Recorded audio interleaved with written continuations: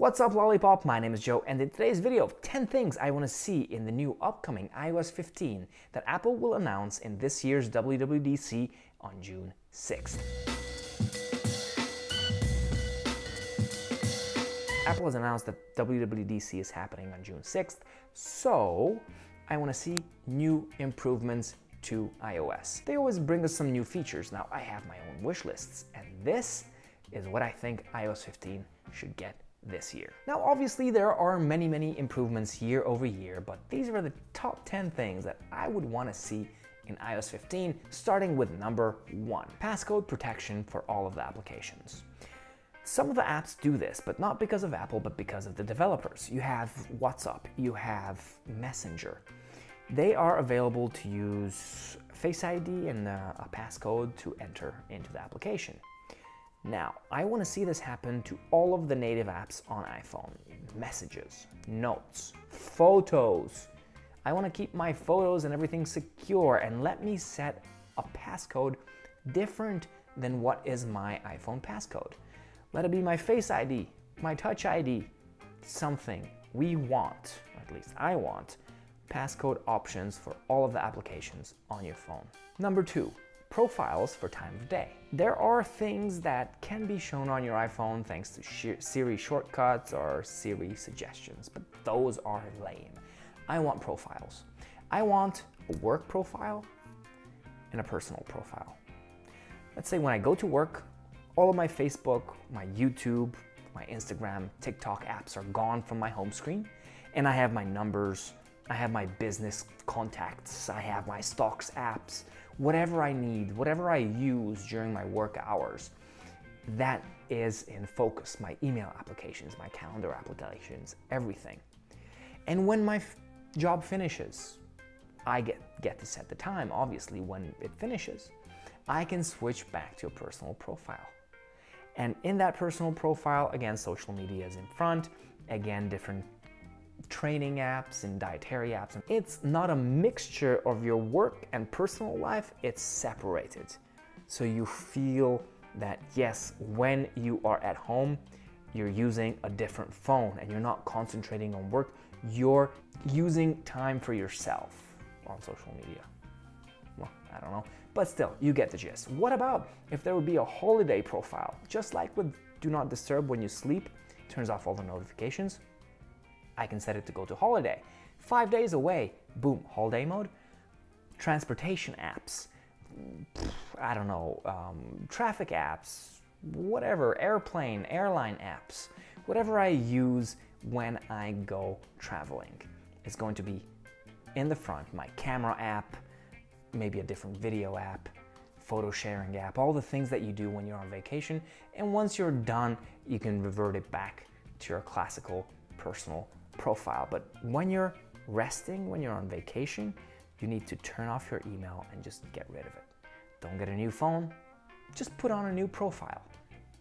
That's what I really wish for. Number 3, a better Siri. Let's face it, Siri sucks. Siri needs a lot of work. Siri is lacking behind Google Assistant and Alexa. Up the game. We want more. Number 4. You have an iPhone XS Max, you have an iPhone 11 Pro Max, you have an iPhone 12 Pro Max. There is space, tremendous amounts of space. Why can't we have split screen apps? Android does it for years now. Why doesn't Apple do it? Even MKBHD says that iPhone 12 Pro Max is a poor use of space, and it is. It's a very poor use of space. So Apple, up your game, split screen apps now. I want to drive and watch YouTube at the same time. 5. I know Apple thinks that they know us, but with this, I think they really don't. I don't know how much of you guys actually use the app library. I use it, but never the little photos part. I'm confused. I have my own system. I don't need Apple to put together the system for me. When I go to the app library, I immediately go to the list. I want the list view to be the default. That's it. List view, default, easy to understand. You don't need to go through all those folders. No, I want to find an app. If I would want folders, I would have folders. I don't need your folders, Apple. I want the list view. Number 6, a clipboard history. How many times have you been like, okay, I need to paste this code in here, and then go back, and then, oh no, I need to paste this over here again, and then you go back. No, how about I copy something, then I copy another thing, and then I can go back in my clipboard history and get that original copy and put it in there again. Small thing, very doable, but it would just excel the experience of the iPhone. Number 7, I love my control center, but I rarely use majority of the top part. I want to customize the control center the way I use it, the apps I want to see in there. If I want to put a YouTube in there, let me put that in there. If I want to switch the calculator app or the camera app that's there to the camera app I use on my phone, let me switch it. I want to customize the control center fully the way I want. End of story. Control center customization would be a great thing. Number 8, Apple showed us that they can do it. Let's see if they can push it now. I'm talking about widgets.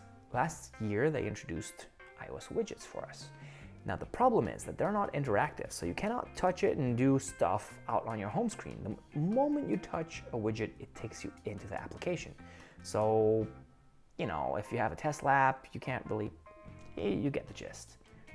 I want to use a widget because I don't want to go into the app. Fix it, Apple. Also, I want more widgets. How about giving me more and more widgets? I know this is not Apple per se. Developers, up your game. We need more widgets. Number 9, lock screen widgets. Exactly. You have beautiful little icons and widgets on Apple Watch. Why can't we have those small widgets put out onto the lock screen? I want to see my weather on my lock screen. I want to see my activity rings on my lock screen. I want to see more things. If widgets are available on the home screen, make them available on the lock screen. But small, not so big. It's too much. I don't need big. I want small. A lot of things on one phone, more information. That would be useful. And finally, I don't know how many people have this problem. I have it regularly. My iPhone and iPad are obviously connected by my iCloud account. And I have app downloads turned on. So if I download something on my iPhone, it downloads on my iPad. The problem is, it doesn't delete. So if I delete an app on my iPhone, it doesn't delete from my iPad. I'm not saying it should, but I would love to have the option. I would love to have the option if maybe I mistakenly downloaded an application that I didn't want because it happened, and then it downloaded on my iPad as well. So now I have to get my iPad and delete it from there too. I just go click on the app, I say delete, and then there would be an option. Delete from iPhone or delete from all of your devices. Boom, delete from all of your devices. And then you can synchronize the applications on both devices. Very easy to do, I think. Or, I don't know, I'm not a programmer, but Apple, come on. Universal deletion between devices. Easy, very handy, and keeps everything nice, sophisticated, and simple. So these are my top 10 things on what I would like to see in iOS 15. I want to know what you guys think. Hit me down in the comment section below. Let me know. And until my next video, stay safe and hang loose.